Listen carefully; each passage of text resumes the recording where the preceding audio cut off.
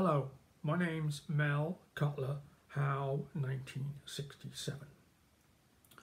Thanks to a bursary, I truly believe that attending the Royal Hospital School enabled me to lead a much better and more productive life. My brother Brian, who also attended the school, feels the same. As a very young boy, I grew up in Cornwall, in a small place, living on a council estate.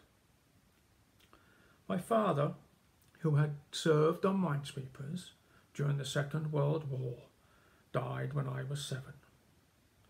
My mother was left to raise 5 children under the age of 10 on social assistance.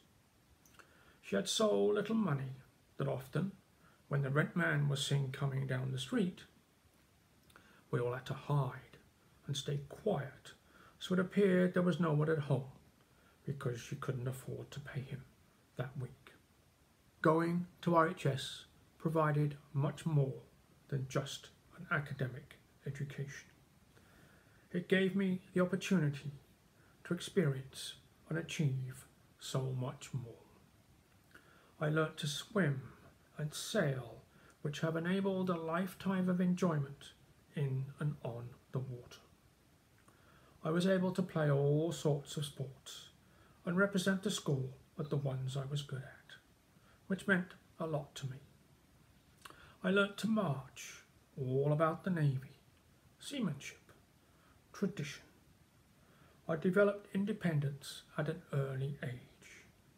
I was taught discipline and became acutely aware there are consequences to actions. My family moved away from Cornwall while I was at the school. It wasn't until I was in my very early 60s that I met and got to know a relative of mine who was a few years younger than me.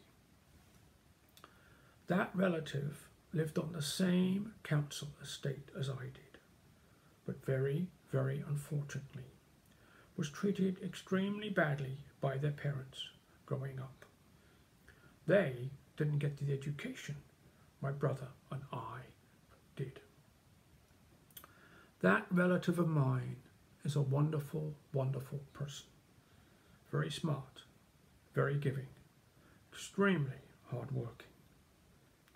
When we talked about the fact we'd come from the same place as children, but how our lives have been so very different, my relative paused, looked at me and said, "I wish I'd been able to go to the Royal Hospital School."